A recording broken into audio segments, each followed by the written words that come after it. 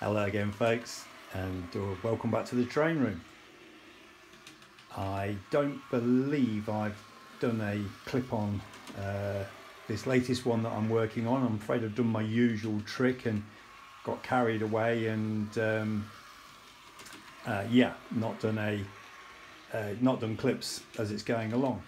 I mean, to be fair, I think there's only probably only a few hours of work gone into this one. It's another, pull back a little bit, another fruit tray layout. You know how I like those. And this one is, I think it's Marvin the Martian. And if I just go down there, a long time ago, I got hold of this. Sorry about the mess. I got hold of this rocket here. And I've always loved it. It's just a nice bit of fun, and it's just been hanging around. And I thought, yep, that will do nicely. We'll use that in a little layout, and I really am working in quite a mess at the moment. So what have I done? Usual trick. The points, the two wooden balls you can see there, operate those points. Very simple method I use there. No electrics in that, but you can see Bugs Bunny there. Now what's going to happen with this one? Well, you probably know that I mentioned Clive from Heathcote Electronics, and I am getting a lot more used to he'll laugh at this. I'm getting a lot more used to using the wonderful stuff that Clive produces. You know, he's not the only guy, obviously, out there, but he's the one that's been the kindest to me, because he always gives me an idiot guide. So I'm just going to pull back and reach the light switch for a start off. So I'm going to switch that off. Sorry if I'm shaking a bit. Now you can see I have rigged up 4 flashing lights on that background. That was just a very simple background off of the internet. I think it was $5.99. Quite impressed with it, actually. Can't remember the name of where I got it from. I noticed that I haven't shut the curtains, so there's that strange colour in the left hand top corner is the sun coming through the window. Now Clive has come up with this lovely idea of having a shooting star as well. Haven't quite got to that piece yet, and I have only connected up those 4 flashing stars. I think we're going to have somewhere in the region of 30, and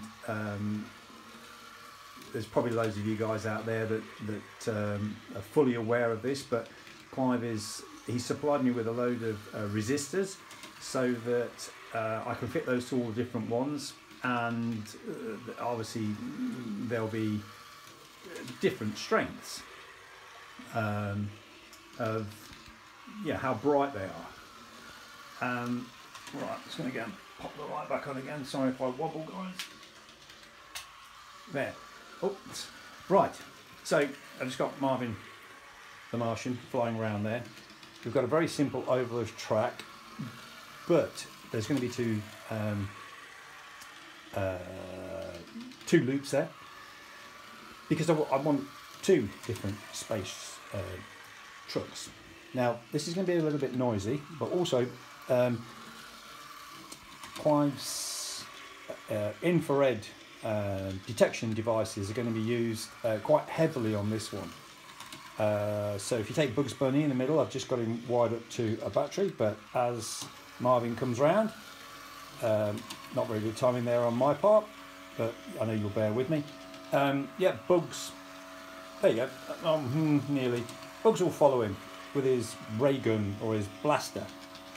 Now I believe we've got Daffy Duck there.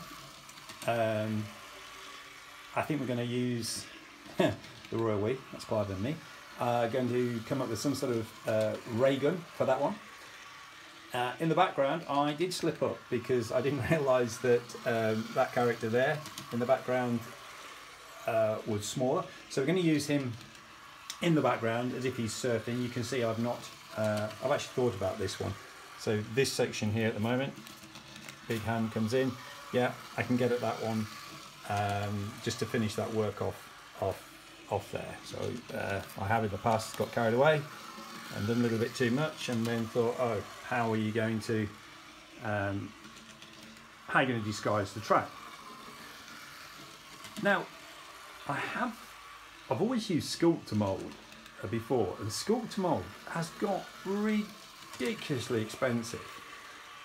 So I'm sorry, guys. I'm going to flash over here. The Emmett one that I'm still working on. Of course, I'm always working on a little bit of Emmett. But I found this on eBay, coming into shop now. What's this one called? It's this Fox Miniature Dioramas. I hope I'm okay doing this advertising, but you can pick this up. It's a 1 kilogram bag there.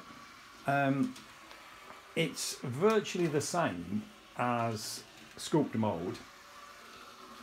Well, why have you said that, Carl? Because it's not. It's the same sort of consistency, but I haven't painted this at all. This is it. This is what I've used for this moon moon space scene or whatever it is. I'm so pleased with it. It has set absolutely rock hard. It dries in about half an hour. You don't get that sort of water bleed that you do from Sculpt mould. And my usual go-to greys, which I've painted just on the polystyrene there, I don't think I'm going to do it. I have painted grey inside Bugs' hole there, and I think I will, just to give it a little bit of depth, sort of, you know, paint the inside of these craters. Yeah, these craters here. So, hopefully once again, with Heathcote Electronics' help, we're going to get quite a lot of movement on here. Got lots of other ideas. I think there's a guy called Yoshimiti somebody or other. He's coming. I've bought him off of eBay for a couple of quid, coming from Spain. And there is other creatures, mixtures, or whatever. Yeah, I'm going to have quite a few things running on here. So I'm going to slow this down. I bet it'll stop now. I don't like it running at those speeds. I've just been running this in. That's better. So yeah, definitely aimed at the children. I think this is going to go in a shop window. Sorry, I know it's going to go in a shop window just over the Christmas period. That's the eye of this one. A local shop there. The guys asked me if I'd come up with this one, and I took it on because it's space and it's a little bit different. And also I can't say no. And yeah, it's nice doing something different. Very easy little layout. I will do another clip because I'm going to spin around now. I've been tidying up the wiring on the my Emmett layout. Now, what I did was with the Emmett, I just started building it all those number of years ago, and then I met Clive, and he started coming up with his ideas. Because obviously Emmett is all about movement. That's what, you know, got me into it. So spinning around now, you'll probably remember these guys here, and all the wiring was on the front so you could see it.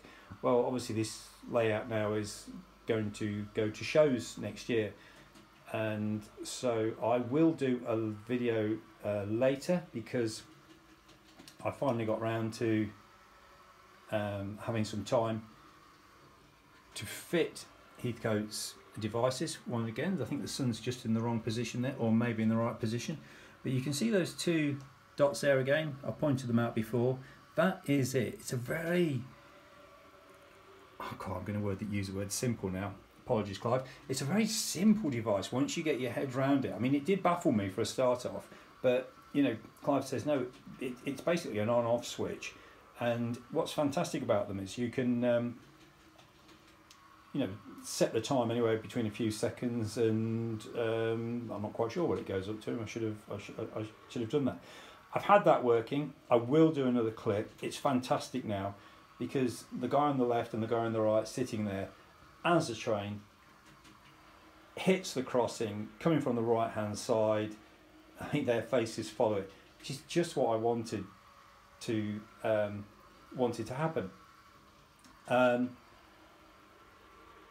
Look, I'm doing my usual thing. I'm saying gosh, I don't know how many times. I don't. I should probably think before I press the start button on the videos and think what I'm going to say, but I don't. I just ramble, and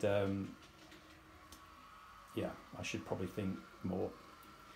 It's really warming up today here in the UK. It could be another really, really hot day. So I'm not going to do much more today, but if I can, I'll do a clip before I leave, just of those guys' heads working, because I think it's fab. And I'm just turning around now, and I was going to say something different. It's not really different, is it, guys? With this layout here, it's it's a train set in space, isn't it? Or whatever you want to call it. Anyway, guys, I hope you like it. I hope you're all well, and happy modelling.